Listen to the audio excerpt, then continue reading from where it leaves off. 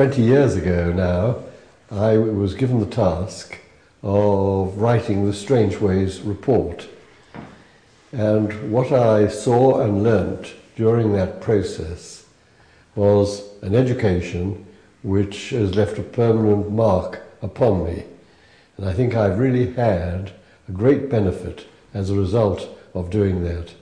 And I realized that prisons are very important institutions in our society.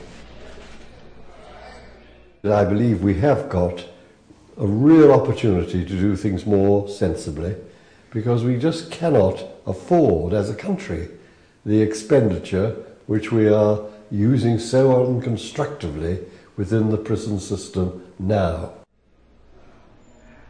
The sad thing about the situation I've been talking about, where prisons are overcrowded, is the prisoners are being warehoused.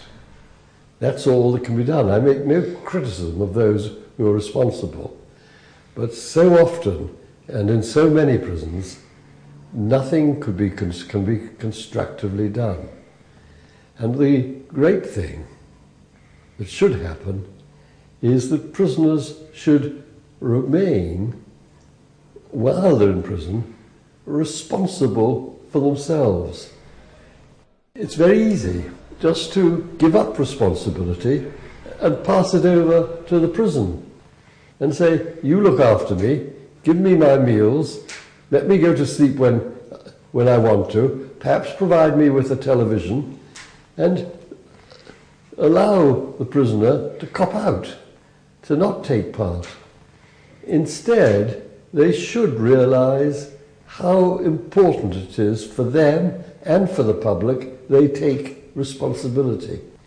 And every now and again, very good things happen in prisons. And there are prisons where they've had very good schemes where they make the prisoner take responsibility.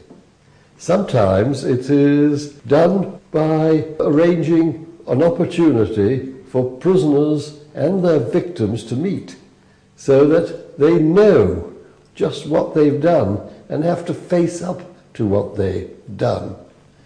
Sometimes it's by giving them an opportunity to take part in some of the schemes that have been established, for example, being one of the people who act in the same way as the Good Samaritans act, in the way that that organization trains people to help those who are in danger of taking their own life.